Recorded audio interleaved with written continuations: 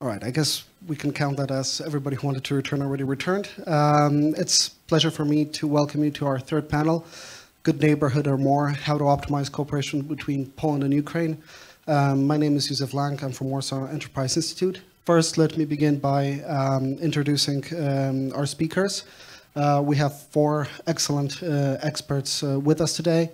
Jadwiga Rogoża, Senior Fellow from the Center for Eastern Studies, Warsaw, Poland. We have Nadiia, Koval, Head of Information and Analysis Department at the Ukrainian Institute. We have Łukasz Adamski, Deputy Director of the Mieroszewski Center, and Mykhailo, Drapak, European Studies Program Director, Foreign Policy Council, Ukrainian Prism. In the previous panels, we've heard a lot about how this year shaped the Polish-Ukrainian cooperation and how Polish-Ukrainian cooperation also shaped the events of the last year. A lot has been said about the scale of these events, its significance, and it's really hard to add something on top of that. But I'm going to begin with a brief four numbers, which I think illustrate this scale, this potential of what happened during the last year in the Polish-Ukrainian cooperation. And these numbers are as following. In July of last year, Polish Economic Institute made a study of how much the Polish society helped and contributed to Ukrainian refugees, to helping out Ukraine. And we're not talking about Polish state or state institutions, we're just talking about the Polish society, ordinary people, civil society, etc.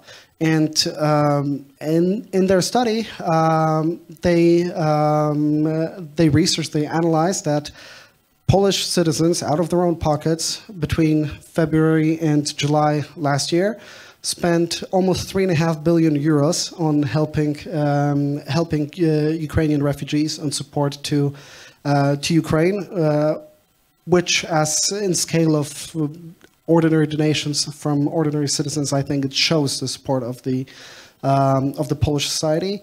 77% of adults in Poland were involved in helping Ukrainian refugees during the first waves, during the first months of the full-scale war, and 7% of people in Poland hosted Ukrainian refugees in their homes. If we calculate that into millions of people, it really shows the scale of events. And on the other hand, if we look at the Ukrainian society, we have polls which say that 97% of Ukrainians view Poland positively, which again, mathematically, there is very small room for even higher numbers.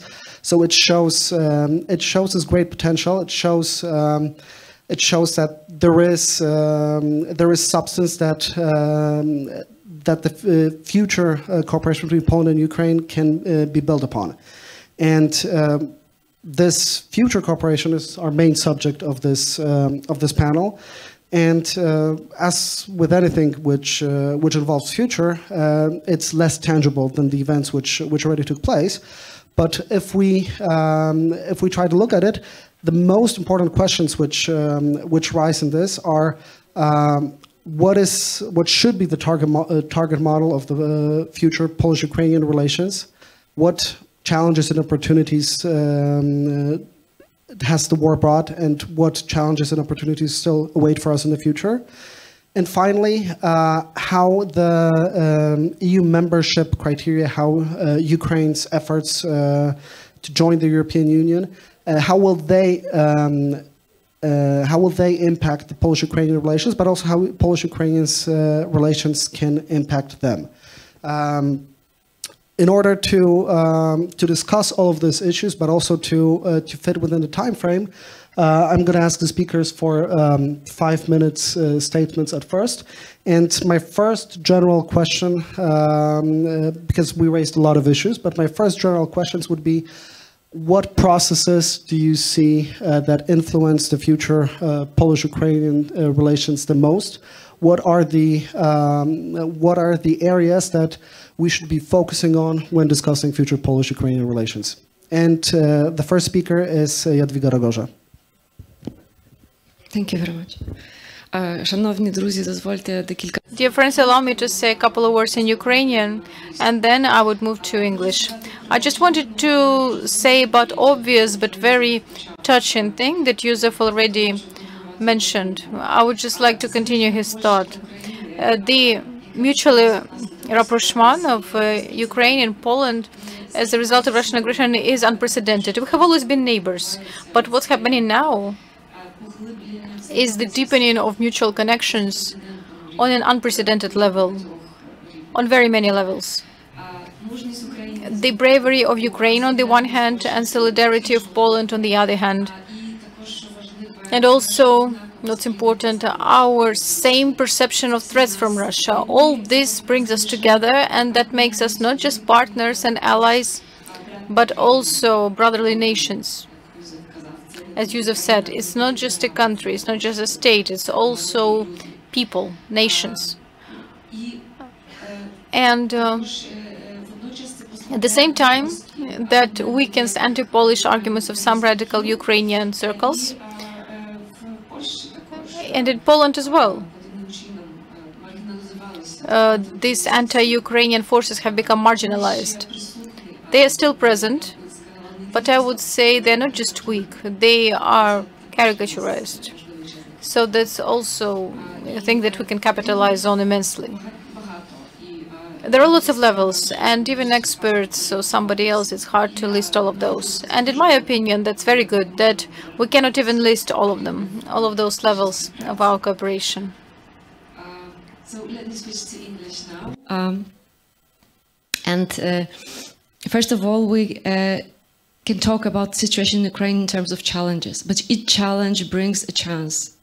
And I would say that today Ukraine is stretched between huge costs and huge losses that the war brought, and equally profound changes and chances that it brings because the destruction that Russia inflicts in Ukraine is also the destruction of Ruski Mir, the destruction of Soviet architecture and infrastructure, the structure of Soviet mindset or post-Soviet mindset that was still present in parts. So paradoxically, Russia, trying to save the empire, trying to save this Ruski Mir, the post-Soviet space that it controlled, it ruins it at accelerated speed. And it only speeds up the processes that were taking place in Ukraine for the last 30 years. And today, one of the deepest processes that is really viable for our future cooperation is the strengthening of Ukrainian identity. And this identity is today seen not only in cultural terms or national terms, it's seen in terms of national security. And this is important because this shaky character of Ukrainian identity was thought to be this factor that facilitated for Russia to have, cultural dominance that also involved later on political, military expansions in Ukraine. So at the moment, this threat to Ukrainian statehood and sovereignty, it really boosted the feeling of empowerment inside Ukraine. And I would say that maybe this is just my outlook, but before I saw that Ukrainians were often treating their own country as kind of a second-rate country, weak in many respects. Now this is replaced by great pride, feeling the sense of being not only a source of bravery and military might, but also a source of resilience, creativity, innovations, something Ukraine has to offer. And I think one of the interesting processes that take place, maybe not always obvious in Poland or in the West, obviously in Ukraine itself, is that Ukraine cooperating with the West, with the EU in particular, can be not just a petitioner, a candidate, it can also be a donor. It aspires to be a donor, a source of innovations, a source of different, very modern and cutting-edge technologies, such as in the IT sphere. So this is something interesting and new. Ukraine is now undergoing the process of decolonization. I think this is how we can see it. And decolonization on every level: political, cultural, national, language, religious, mental, everything. And it entails shaking off this belief that Russia is superior. This belief that still prevails in the West, I think, in some parts of the West. Ukraine no longer fears Russia, but I think in the West very often you can meet attitudes where Russia is respected, feared, and thought to be superior in many ways. In Ukraine that's over, and it's replaced by the sense of Ukraine's superiority towards Russia, towards the hegemon. Today Russia is seen in Ukraine not only as a barbaric country, but also as a backward, inefficient country. And this pride of their own country in Ukraine is really, in fact, a very big potential for internal developments, for internal reforms. Remarkable resilience was shown. I'm sure this is very obvious to all of you. And, you know, the armed forces fight and work. The state works. State institutions work. Banking systems work. They were not derailed by panic attitudes in Ukraine or Russian cyber attacks. You know, railways work just perfectly well. As there's a joke in Germany that Ukrainian railways work better than the German railways, more punctual. You know, so this is remarkable resilience, and this is a great asset in future cooperation with the EU or NATO or other countries. Of course, all this comes at great cost. And this cost is something we can go on for hours. Ukraine faces demographic slump. Ukraine faces economic ruin. Ukraine faces impoverishment of the society, the war trauma, which is a serious thing.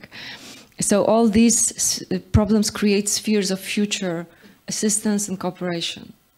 And one of the many, I can only list one concrete thing, is, you know, the need to clear the occupied territories of Russian mines at the moment. This is the task for today, not only for tomorrow, because, you know, the farmers who try to sow their fields in the occupied territories, they just die one by one.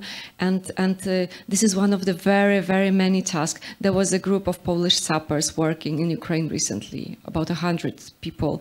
But intensive works only produced, you know, moderate results because, you know, the task is so huge and the problem is so huge that we have to join forces on this task and many others. I will be very short on my next points. The scale of destruction also opens the door to reconstruction, and this reconstruction will be, of course, together with modernization. This is build back better formula. So we will not reconstruct the former infrastructure. We will build something new, something much more modern. So it's time to abandon energy-intensive and non-ecological energy sphere and create something new. It's one of the many spheres. Decarbonize Ukrainian energy system. It's also probably the end of the oligarchic system as we know it in Ukraine, the pre-war one, because oligarchs are losing assets, losing influence, and so Ukrainian economy probably will also be transformed thanks to this process. And digitalization and many other spheres that Ukraine showed remarkable achievements so far. My final sentence now will be that Ukraine although ruined and badly tested during this war, nevertheless offers a great deal of energy, of innovation to the Western world, to Poland in particular. I can also say something more on bilateral aspects later, but I have to finish now. We'll save that for later. Maybe. And thank you very much for your input. Without further ado, I now hand the floor to Nadiia Koval. Thank you. In our first panel, Mr. Kumok joked while presenting Łukasz that Łukasz was treating Polish-Ukrainian relations before it was cool, which is true in one sense.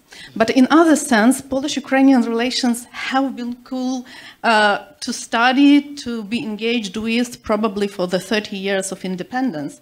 Like when we do any research connected to foreign policy, Poland would have been always in the leaders. I remember we did like a very general research about how international relations in Ukraine are taught and studied.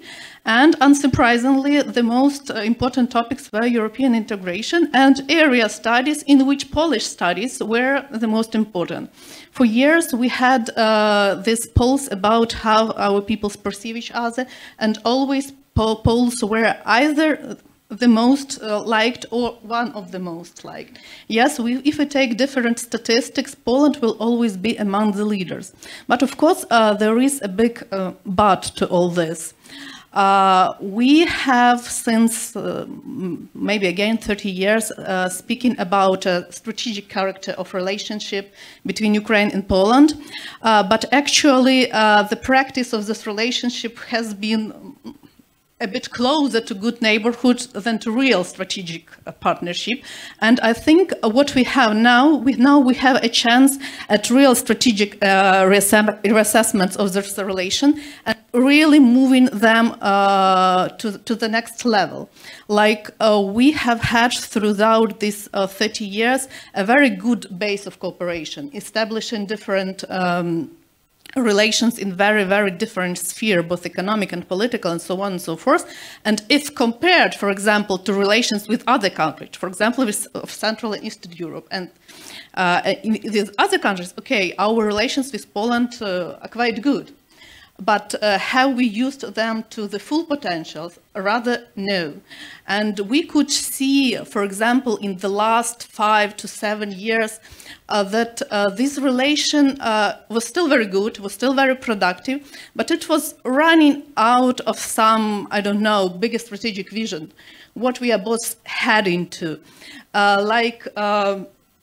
We had this idea for Poland as an advocate for Ukraine in the European Union, but at the same time it was very visible that this should be reconsidered. For example, in 2014-2019, when we have already signed the association agreement and the liberalized visa regime, it was for the whole European Union, not so much the question of deeper, further integration of Ukraine as the member state, but mostly we were already talking about like saving these accomplishments and staying where we are, yes? Like in the whole European Union, a more prevalent idea was that this neighborhood should be rather stabilized than integrated, that we should treat Russia in a more conciliatory way through dialogue and so on and so forth. And we can speak a lot about why could not we develop this relationship strategically in that strategic environment? Why there are some limits, for example, of Poland's ability to shape the foreign policy of European Union or whole, or at least policy towards Eastern Europe of the European Union and so on and so forth. Why Ukraine, for example, in these years was sometimes much more reliant on relations with France and Germany than Poland. But now, in 2022, all that has changed. And now, actually, the cooperation between Poland and Ukraine due to the war, due to this effort, due to this destruction, due to these challenges, which actually change both the security perception, not only in our region and between our states, but in whole Europe and democratic countries in particular, this gives us a chance to actually come to a strategic partnership. And I think it's not strange at all that when we thinking about a new treaty between our countries, we try to model it on a French a German example, although it's, let's say, quite old, but the idea is actually the same. To connect the societies, to connect both states institutionally, so that to create a certain regional dynamic and a certain regional power. Then it was inside the Western Europe, now it's the idea inside the Central Europe. So I stay very optimistic about our relations right now, and I think we are having quite a historical chance, and I wish all of us success. Thank you very much. On a very positive note, and right now I would ask Łukasz Adamski.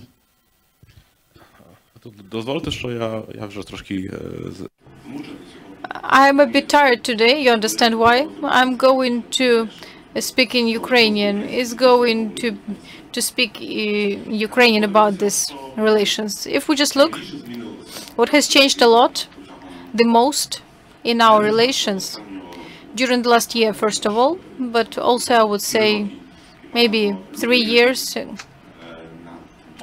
Many people have been working on the improvement of this relation. Some of them are here in this room.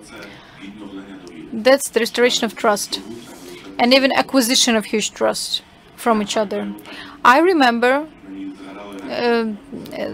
somebody already mentioned that I have been working with Polish-Ukrainian relations for a long time. Several years ago, there was a statement that what we lack the most is trust in each other. And much too often we get into this emotional spiral. Now this trust is there, and honestly, I can tell you that I cannot even imagine a situation which would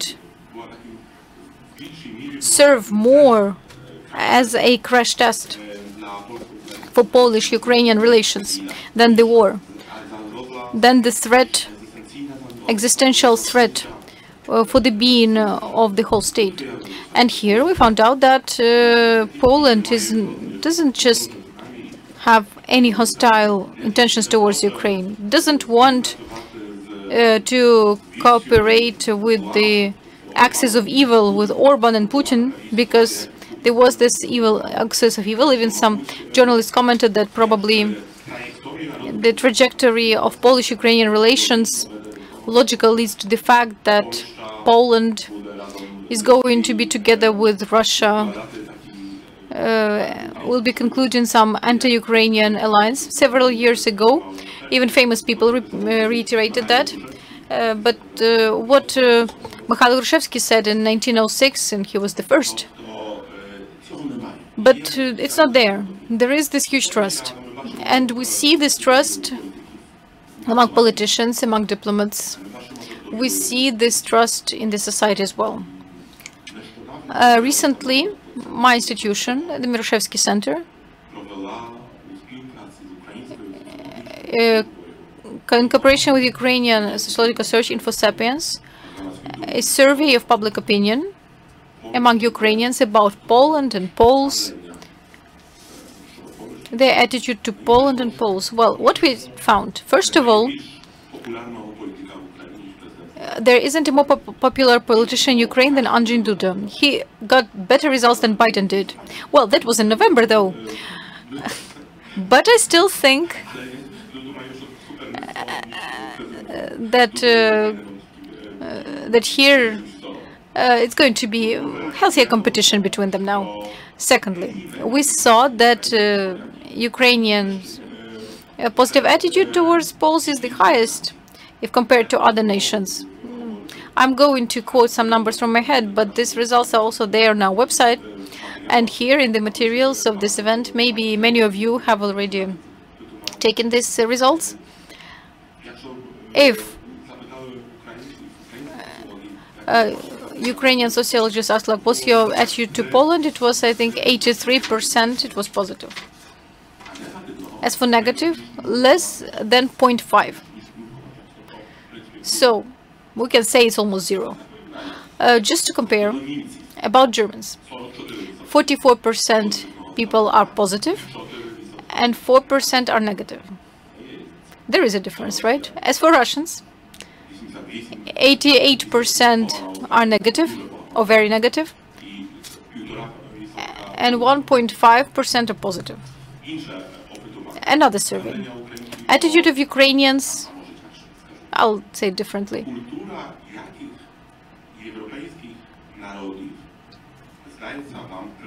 Which culture, which Ukrainian nation, European nation seems attractive to you? Which culture is attractive for you? It turns out that Polish culture ranked first. It turned out to be, in total, there were more answers than about British, Italian, or French. I mean, that's also something that really surprises. I don't even know how to describe it in short, but it illustrates this huge demand for finding out more about Poles and Poland.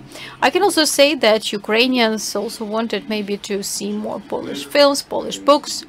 As far as I remember, 72% supported the idea that Ukrainian schools, Ukrainian students don't study poems by Pushkin, but instead read more about Adam Mickiewicz, who was the biggest Polish poet of the time, but he was also a political scientist, by the way, because in his works, Mickiewicz diagnosed Russian society and Russian political system extremely well. I could continue about other surveys, because as far as I remember, 18% of Ukrainians admitted that they have relatives among Poles. In Halichina, that was 33%. That means that there are even family connections or memory of these connections, memory of kin. And now I'll move to the threats. But in this situation, when in Poland there is 1.5, 2, or 3, 4 even million Ukrainians, nobody knows for sure because it is hard to calculate.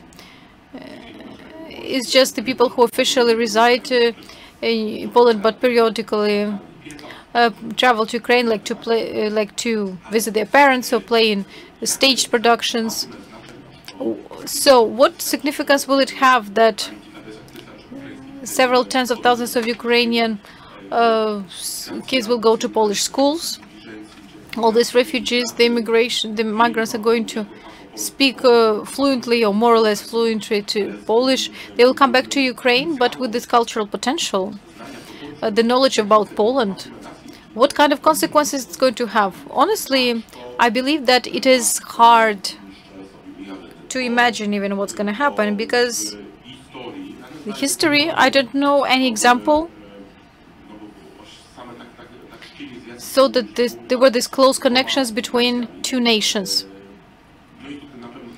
And here again, there is a huge example that our language and cultures are very close, and 2 or 3 months are enough for Ukrainians to speak Polish and to understand everything, and vice versa as well.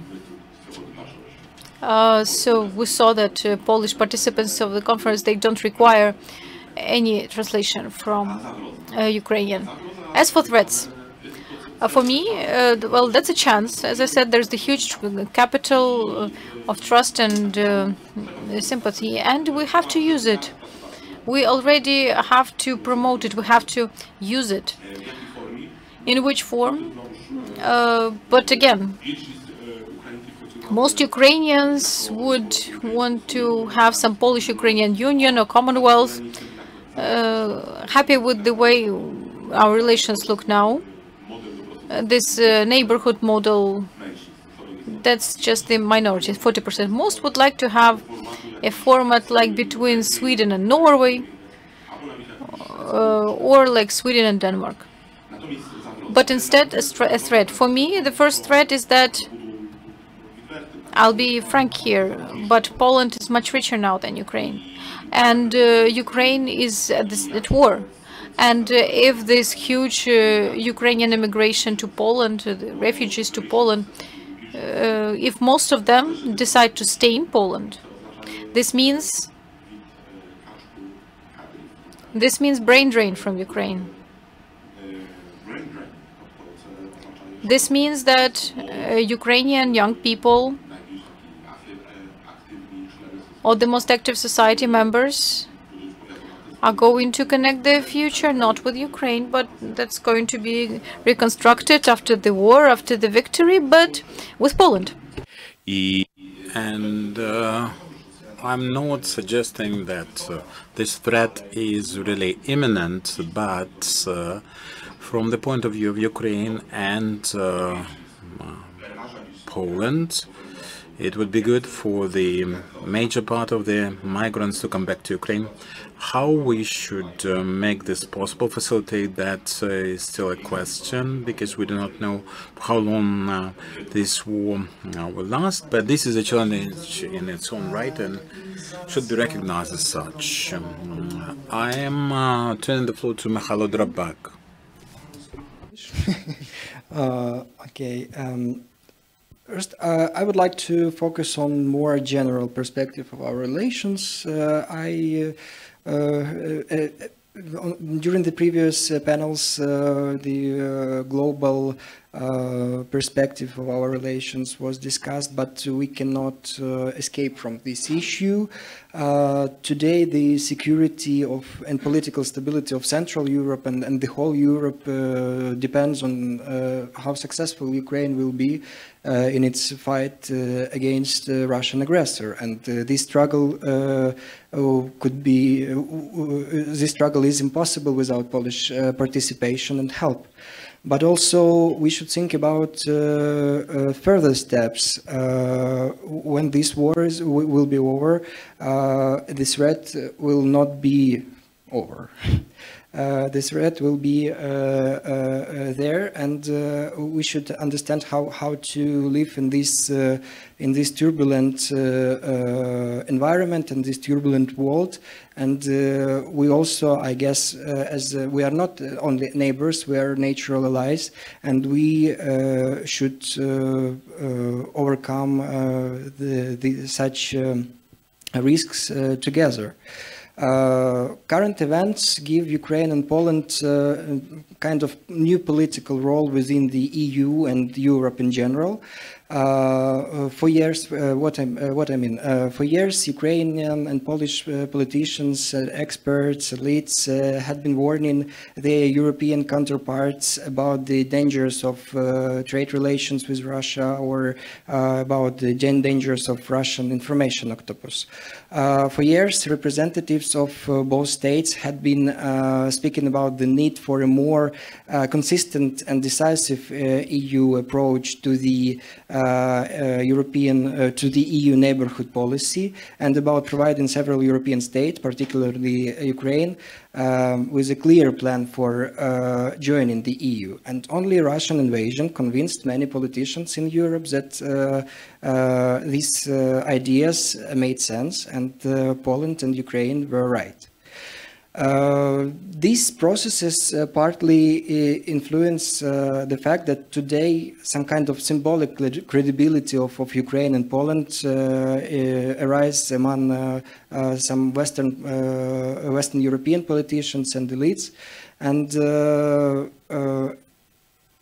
at the same time, the political and security weight of Poland and Ukraine is changing, is growing.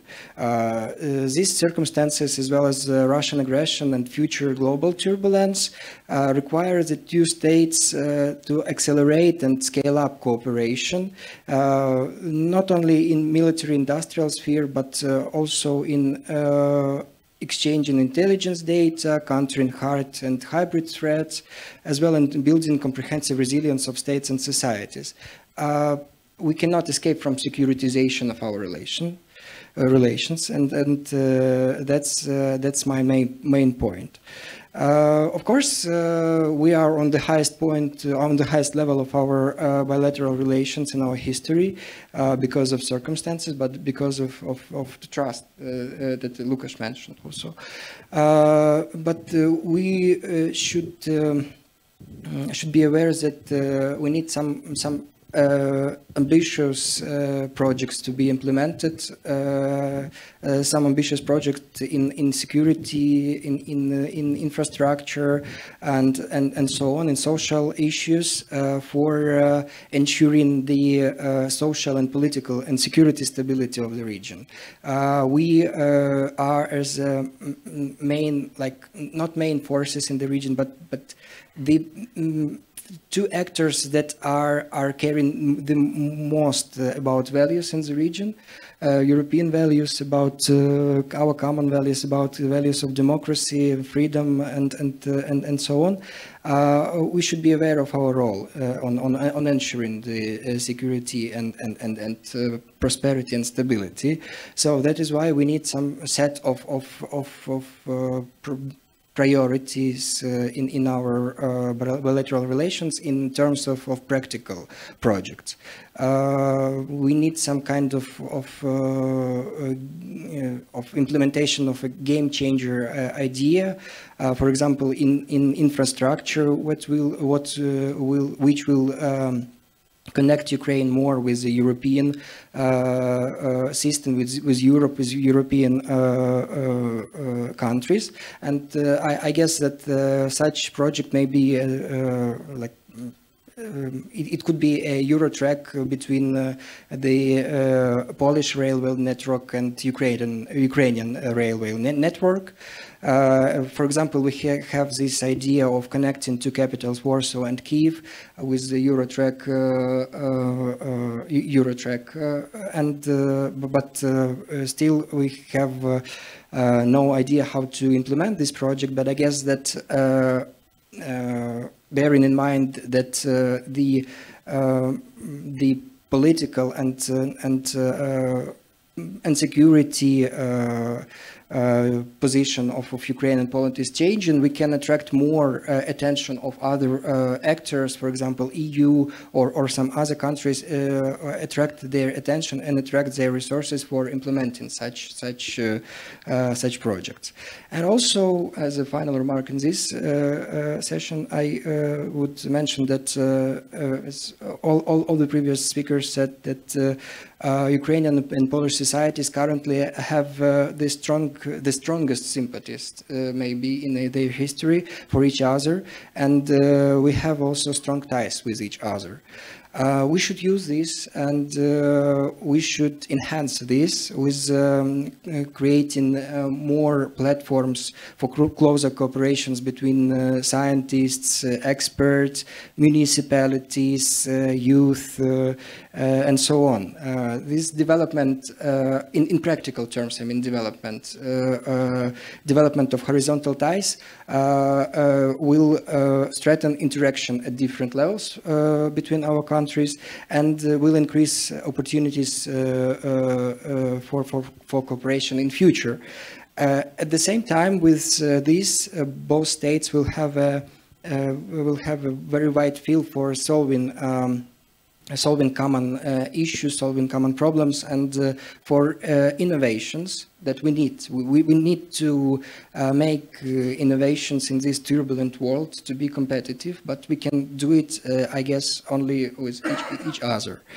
At the same time, the development of horizontal ties between Ukraine and Poland can be additional ground for attracting Polish investments in Ukraine after the war will be over, and the restoration of Ukraine will start. And also, and this is the final sentence, also development of horizontal ties between Ukrainian and Polish societies in practical terms will also be an additional instrument for Ukrainian society and Ukrainian state to keep ties with Ukrainians who are in Poland. Ukrainian refugees who are in Poland. It's important because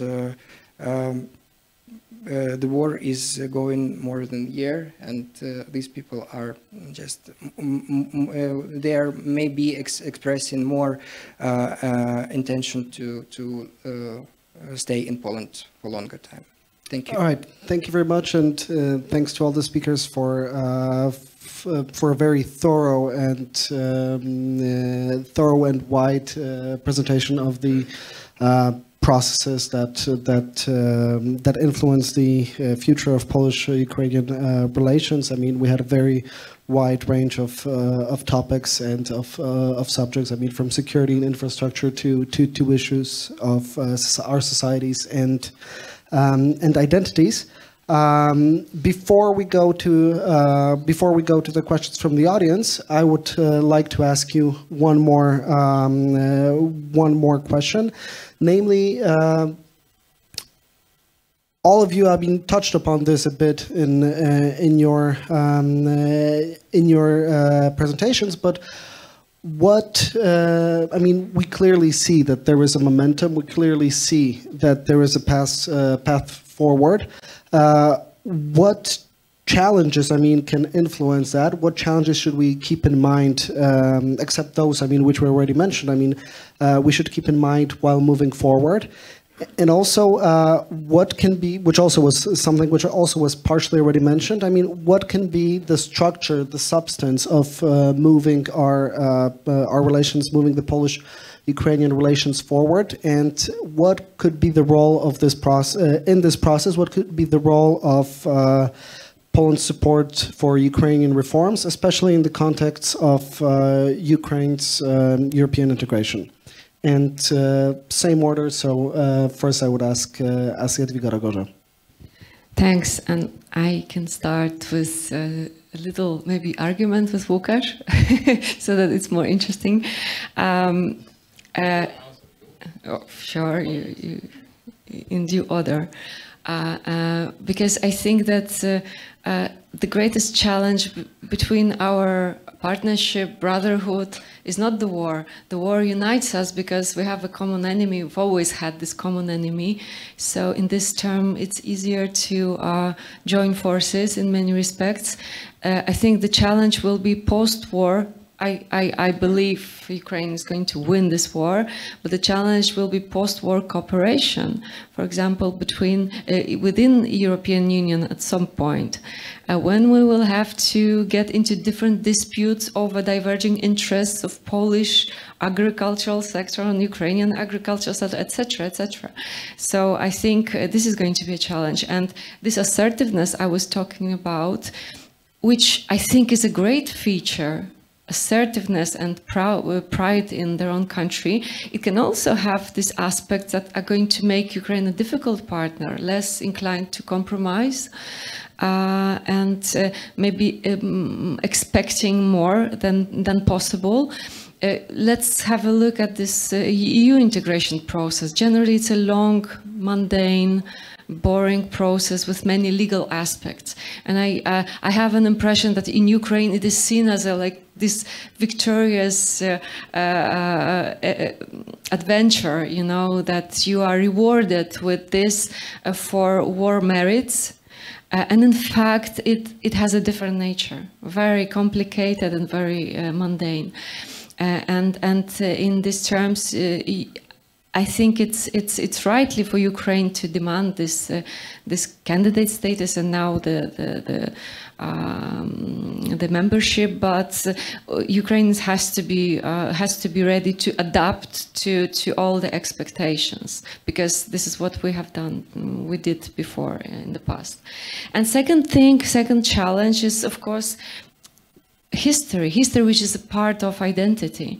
And I don't think history is vital for most Ukrainians when the war is still going on, and you know, you have much more vital interests and needs. But generally, as part of this identity which is changing, Ukraine is just completing its identity building process, nation building process. So it's a very Ukrainian-oriented identity with glorification of historic heroes, which is understandable, obviously. But on the other hand, you know, these historic figures that became mainstream in Ukraine are controversial in Poland. This is also a very well-known fact, yes. And I know that Stepan Bandera, which is a symbol for Poland and symbol for Ukraine, it's a symbolic figure. I think disputes are ahead. Because one of the processes in Ukraine, the identity processes, is that Bandera today is a hero not only for Western Ukraine, but for whole of Ukraine. His popularity increased 4 times since 2012. Within the last 10 years. So he's the hero of all Ukraine. But why is he a hero? Because he's a symbol of fighting Russia, this eternal enemy. In Poland, he's seen primarily in terms of different atrocities that the Ukrainian insurgent army, the UPA, did. Of course, he was not personally involved in that because he was in a German camp. But generally, this is a subject to be discussed and a challenge for both of our countries. For Ukraine, it's a challenge to kind of proceed from this glorification for nation building purposes, from glorification to a more nuanced approach to national heroes. And for Poland, it's a challenge of understanding that that Ukrainian insurgent army and Bandera and Shuchevich and other people were not just anti-Polish activists.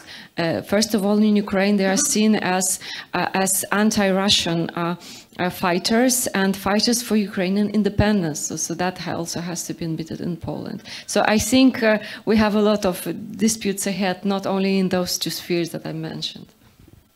All right, thank you. And I now pass the floor to Nadiia Koval. Thank you. For me, probably the identity challenges that Jadwiga was talking about are less important because these challenges they pertain mostly to bilateral relations, and with a certain amount of goodwill on the both sides to treat and actually resolve these questions, I think we can work on this in the post-war situation. For me personally, currently, what is the biggest challenge now, both for these relations and to the region in general, are actually the external challenges, those challenges that we do not have such a direct influence on, because both Poland and Ukraine are rather medium-sized countries which exist in a certain regional environment with stronger, bigger and many different partners. And for me personally, 2 factors would be the most important for the future of Ukrainian-Polish relations. First would be how the European Union will evolve in the future, because we have a war, we have a major war. These things always change the balance of power in the region. They change the usual development of events. Jadwiga has mentioned that, of course, if everything goes as planned, we might have in the future something like, I don't say conflicts, but probably issues on some questions like agriculture and so on and so forth. But still, there is more structural questions in the EU, like how much centralized the EU would be, how much actually it will be symmetrical or asymmetry, how will be the foreign policy decision taken there, because all of this limits very much the possibilities of other countries. And the second and even more important question is actually how this war will end. Of course, we all believe in Ukraine's victory, but still Russia is still strong. It is still not vanquished. It still has some allies. We still very critically depend on Western help, first of all, military help. And in the unlikely event that it will finish one moment, this victory is not 100% sure. And we still have very many partners around the world who have this conciliatory attitude towards Russia, who would like to force like dialogue, a concession upon us. And there is a hypothetical situation that we might find ourselves in a situation when our bilateral possibilities for developing relations will be somehow limited. So I don't want to picture something very, very drastic, but just to point that now we have this unique chance. Now we can develop our relations both politically, militarily, in a way that indeed has already changed many perceptions, already has changed known balances of power influence in the region. And still we should be aware that we still have some important limitations, just to know how to work with them. All right, thank you very much. And now, Łukasz Adamski. So, I promised you an element of polemic, so I will do it, Jadwiga. So, I haven't said that war is a challenge for Polish-Ukrainian relations. I said that migration and refugees, migration caused by the war and refugees, Ukrainian immigration to Poland, and if most of them will not return, that would be challenge. That would be challenge since Ukraine need those people, and Poland need, on the one hand, strong Ukraine, and on the other hand, Poland also need people who will be working in Poland, who will replace somehow the demographic gap which we have. And the problem is that Ukraine is in an even worse situation. So I would not say that war, of course, war paradoxically is a chance, since as I said, war caused a huge confidence to each other. But this migration, if they will stay, if most of them will stay in Poland. And the second challenge is, of course, the difference in the living standards and the level of the economic development. If you look at such a popular, well-known indicator as GDP, purchasing power parity, then between Germany and Poland, the difference is like 1.5 to 1. And between Poland and Ukraine probably is now 3 till 1. And if the war will not end soon, then this gap can only increase. And this would be, a huge vacuum that would again pump up the most productive people from Ukraine. And this is what I'm afraid of. And as to the history, of course, history is important since history generates emotions. And what is the price for not managing emotions in a successful way than we saw some years ago under the rule of the previous Ukraine's president, Mr. Poroshenko. But on the other hand, I think in the long term, not even Bandera issue will be an obstacle. I perfectly understand why Stepan Bandera became now a memo in Ukraine. I don't like it, but I understand the reasons, and I think many people in Poland also understand. I hope that in the Ukrainian history, that Ukrainians will find many other persons who were much more talented politicians than Stepan Bandera. Stepan Bandera was not a talented politician. But anyway, if we look at history, I think paradoxically that in the long term, a bigger danger is from the idea of colonialism, which was mentioned by Jadwiga. It's not a secret that Timothy Snyder started, for example, to disseminate a view that Ukraine was a part of colonial empires of Poland and Russia.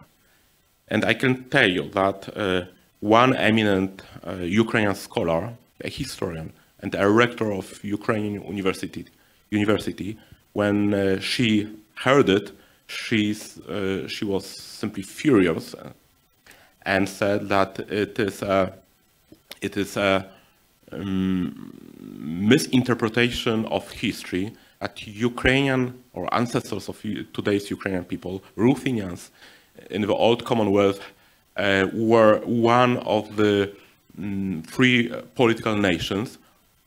Then Ruthenians had even their own kings, like Michał Korybut-Wiśniowiecki, Mykhailo Wiśniowiecki. So that that the idea that the old Commonwealth was a colonial empire is a distortion of every evidence-based narrative of history which she knows, and she proposed even to organize this a conference, a special conference of eminent Polish and Ukrainian scholars, which is devoted to this idea. But I see that due to the process of de-imperialization, or to be honest, de-Russification of Ukraine, both in Ukraine and in the West, for various reasons, this concept of decolonialization was chosen. And if we already deal with such term, then I'm afraid it can be quite easy to present the history of Ukraine in a really distorted way. So for me, this would be the real danger when it comes to Polish-Ukrainian relations. Poland did not occupy Ukraine, and Poland did not colonize Ukraine. All right, and now Mykhailo Drapak. The problem of answering the last is that all the options has already been used. It's always a challenge. Yeah, but okay, I will try to add something, some new perspective or additional perspective on the mentioned issues.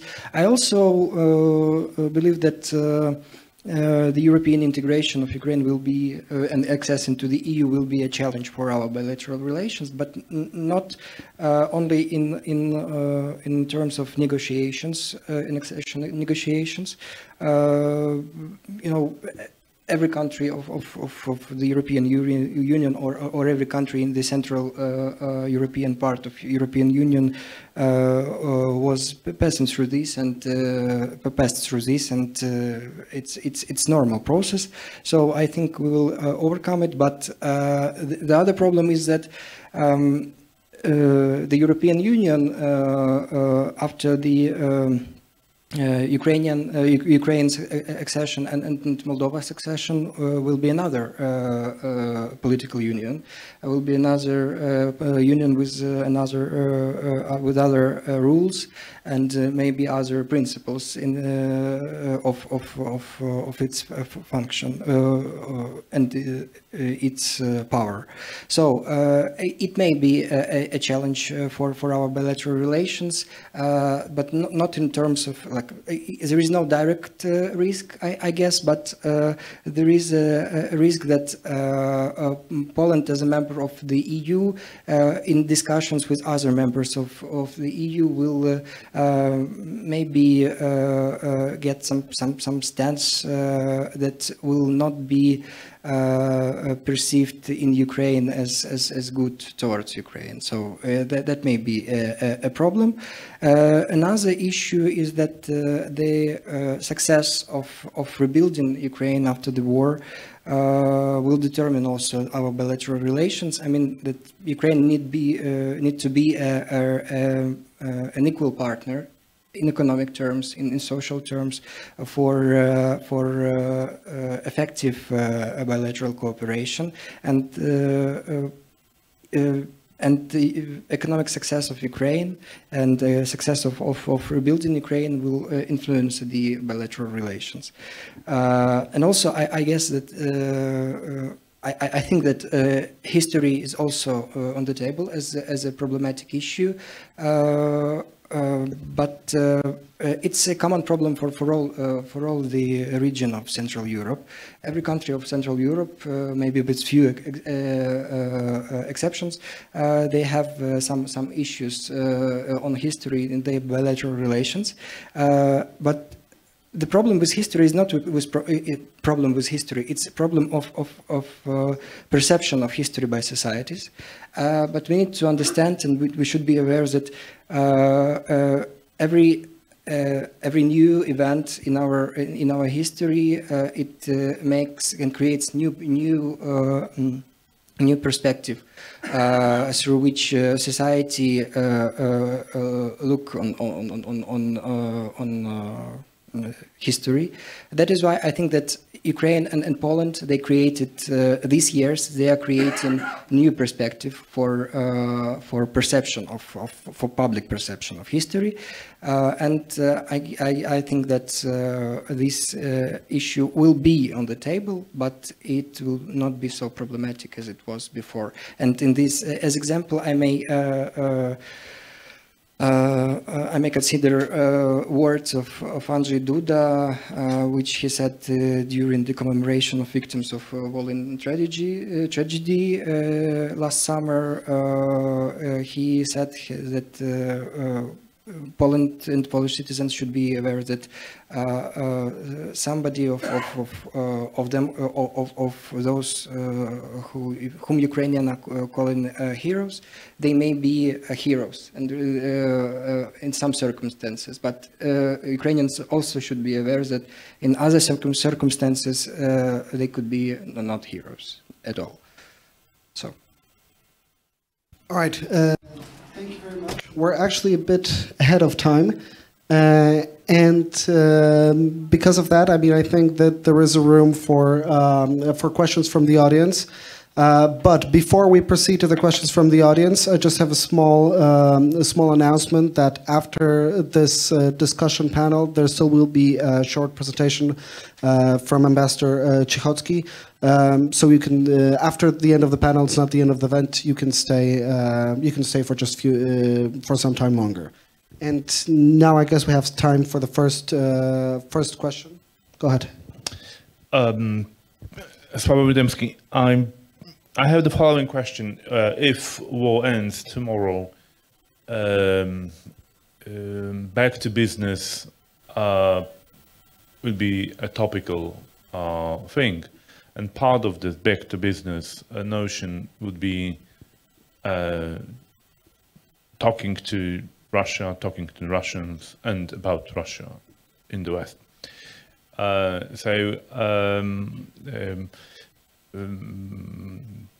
have been, I was participate in some endeavors of this kind. As I was running the Center for Polish-Russian Dialogue and Understanding, and after 2014, particularly German foundations were very eager to kind of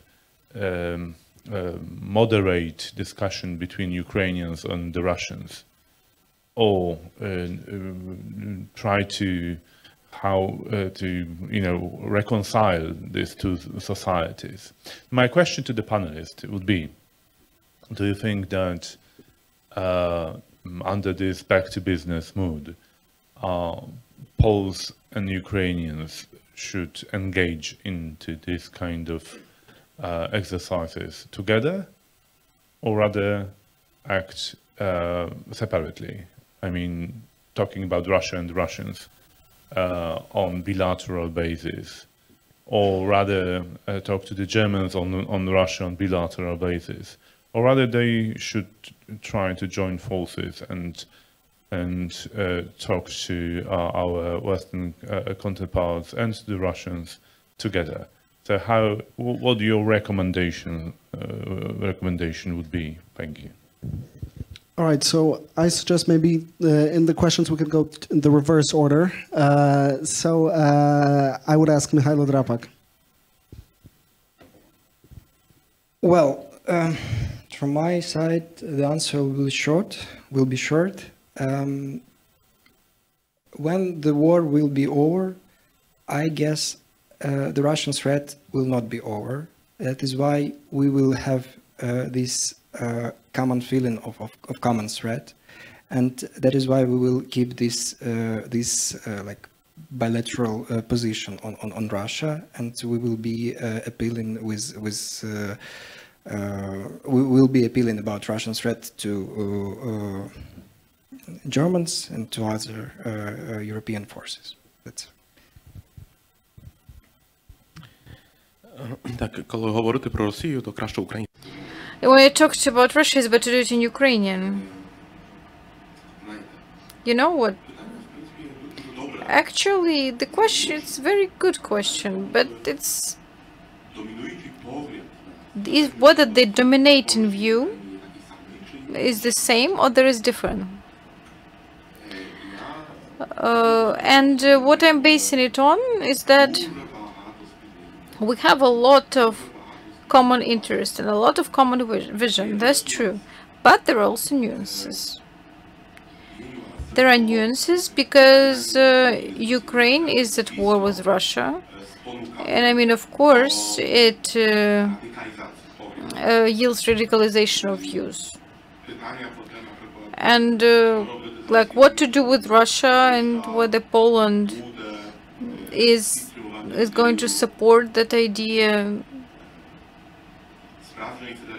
of real federalization or for example the disintegration of federation, but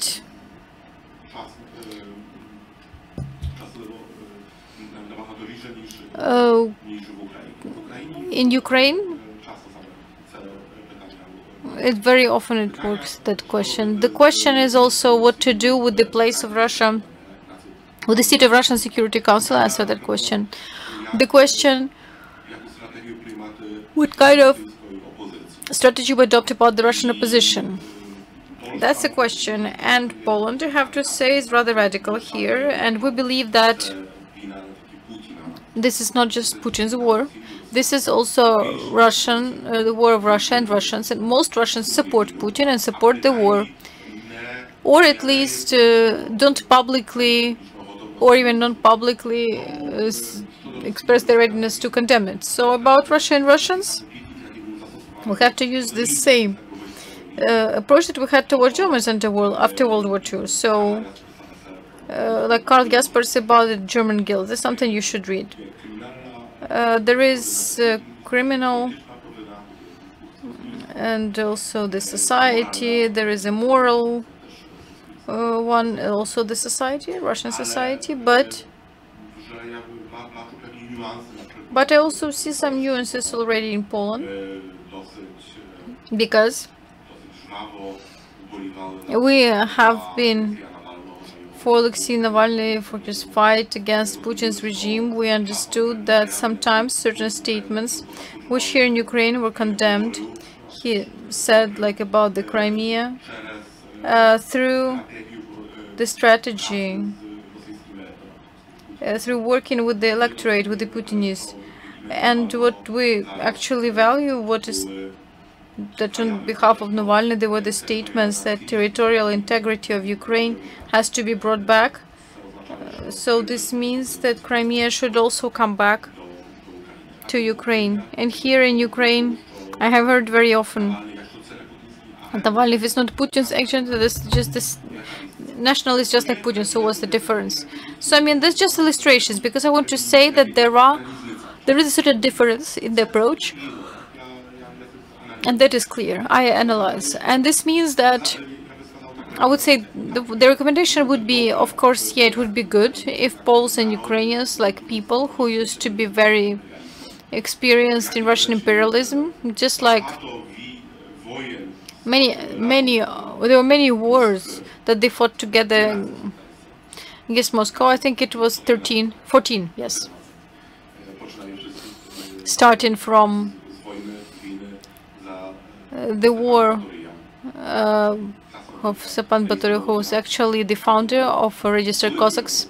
Maybe some Kyiv street should be remained, because he's the founder of Registered Cossacks and defeated Ivan Grozny. I mean, we had that experience, and that experience of fighting against Russia, the experience how all we together we lived through that, and what is our understanding of the point. Russian policy, yes. All this experience that has to be promoted in the West or in other countries. But again, I wouldn't appeal here to some automatic things, because I mean, we are two sovereign states, and in certain issues we might have a separate opinion, but I'll repeat myself. I mean, the last thing that I'm going to say, and that's clear, because the war always spurs this, how should I say, emotions that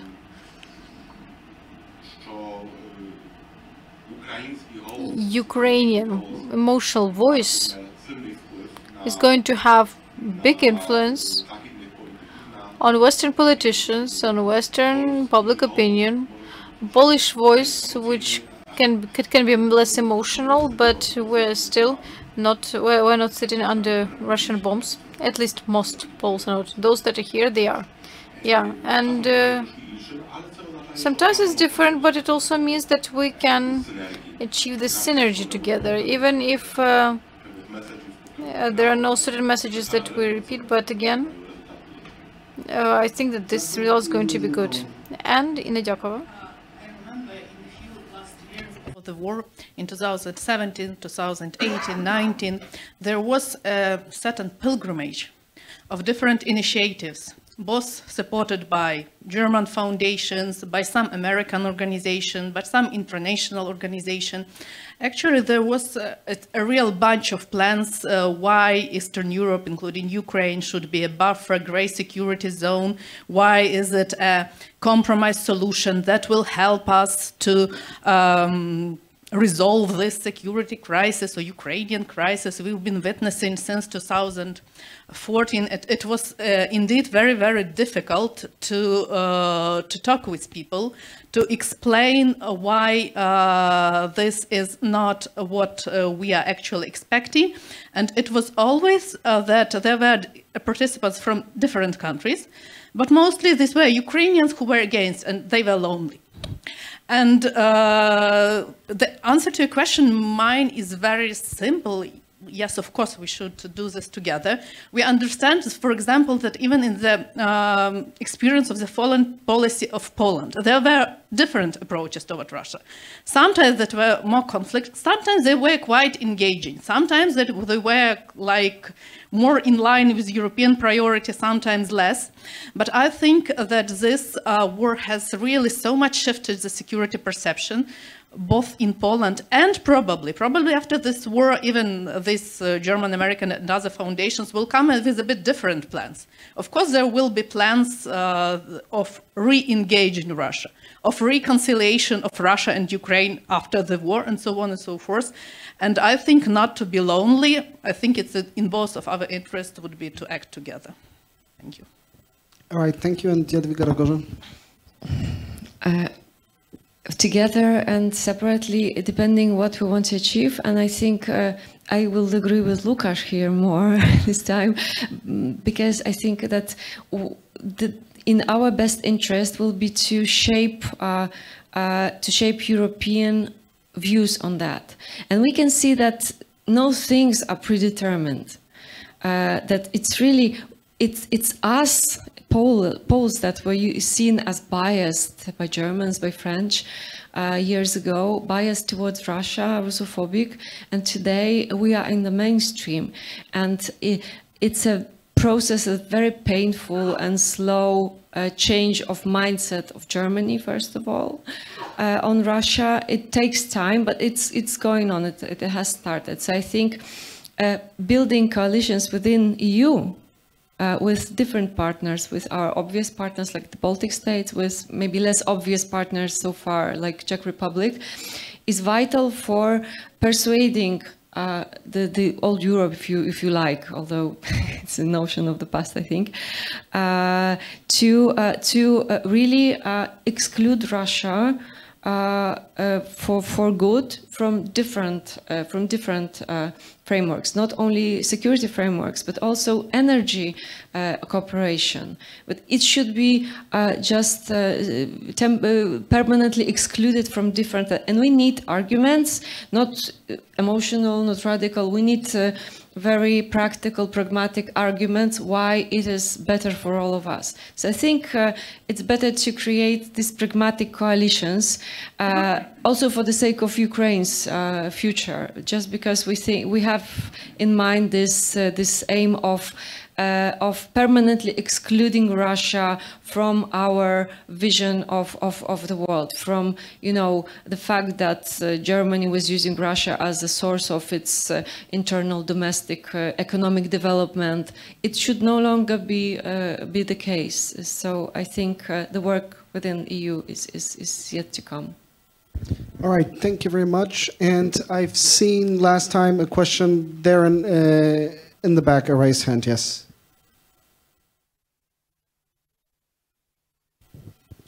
Thank you. Speaking of migration, this is very interesting case when there is also a kind of, at the same time, crisis and an opportunity. Crisis, I mean, obvious, I mean, tragedy of millions of people from Ukraine having to migrate to save their lives to neighboring Poland and further to other members of the European Union. On the other hand, it's an opportunity in many ways. I mean, it's better awareness of the societies and actually this is maybe the first time since, I don't know, for many years that it seems like those migrants are welcome in Europe, not only in Poland but also in other countries of Europe. Ukrainian migrants are considered really positively. This is interesting change of perception, and that's absolutely different from previous enlargements, even when we talk about even when Poland was entering the European Union or other countries, like now Western Balkan countries, candidate countries. Migration was always very, and still is very difficult issue to debate. Now it seems like Ukrainian migration to EU seems to be perceived differently. So the question is, still, I mean, those people, Ukrainians in European Union member states, in Poland and others, are now enjoying temporary protection status. For, correct me, I mean, it's 1.5 years or 2 years. So the question is that it's temporary, but we understand that not all of them will come back. And the question is whether actually we'll need to force them to come back. Probably it will be not a good solution, neither for Ukraine nor for the European Union member states. Rather, win-win solution would be to find probably a lasting solution for this, lasting regulation. So is it possible to think, maybe in Poland, have ever started a discussion in Poland of a lasting solution for Ukrainian migrants to regulate this migration?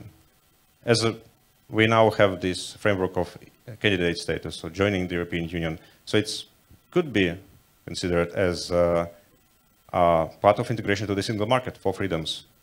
Has such a discussion started in Poland, or maybe you have already examples in other member states? Thank you.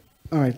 Thank you very much. And I guess we'll go the same order as last time. So I'll ask Mykhailo Drapak to answer the question as the first. It's very hard to answer this question now, to find a solution before the war is over and before the Ukraine obtain the security guarantees, because without security guarantees and without security environment, enough security environment in Ukraine, we cannot speak about returning of migrants. So that's the first issue. Another issue, I would say that rather I would agree that majority of people will not come back, because the more war is lasting, the more the bigger number is.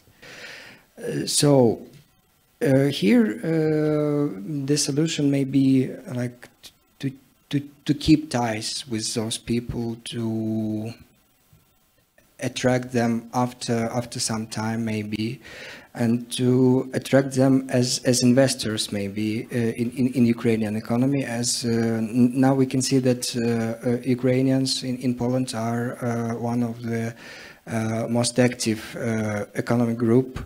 They are found in enterprises and they are boosting the Polish economy.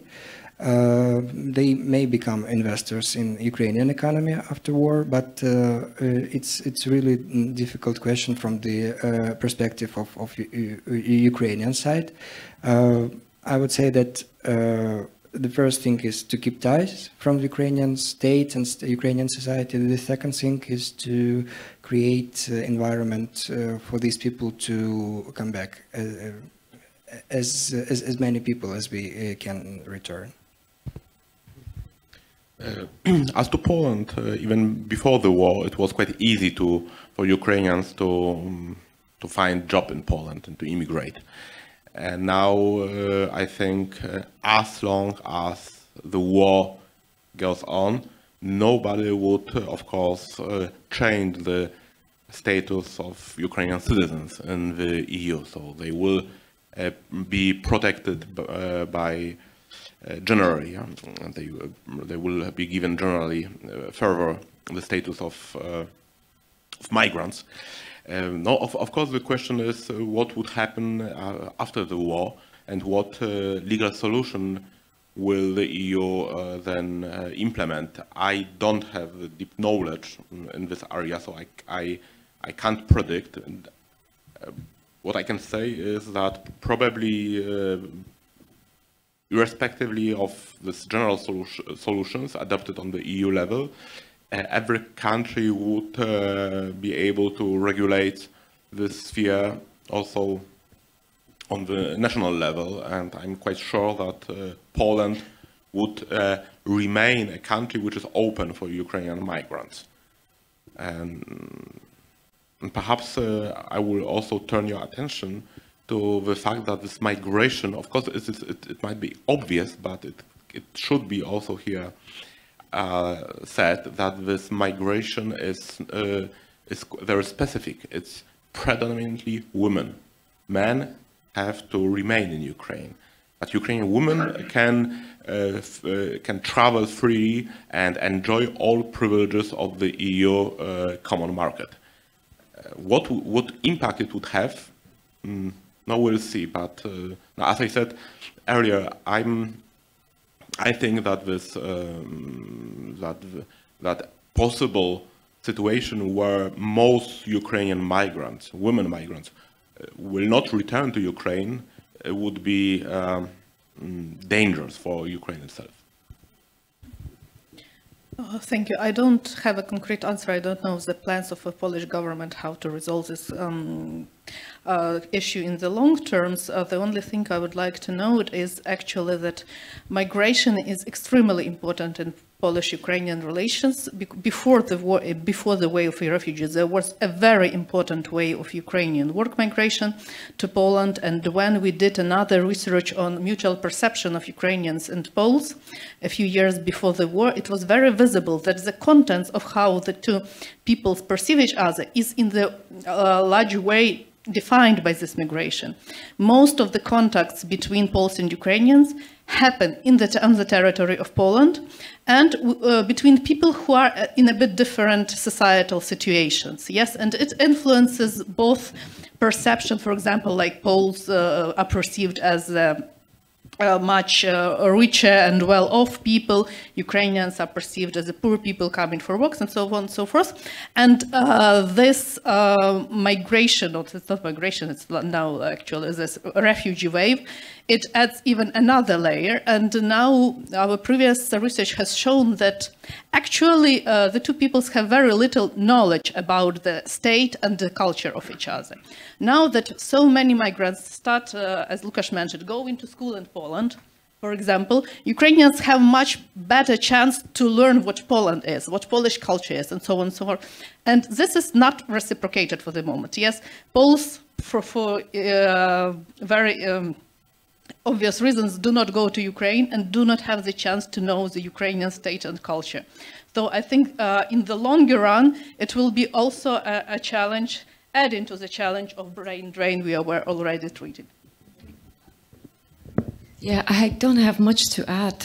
I think no decisions are made as yet in the government, but I can't see any like coercive measures taken to like withdraw all the statuses given to refugees. The identification numbers given to them simplify the future legalization, and what may happen after the war ends and this legal framework in Ukraine changes is that the husbands that are still in Ukraine can join the families that are in Europe. That's a risk.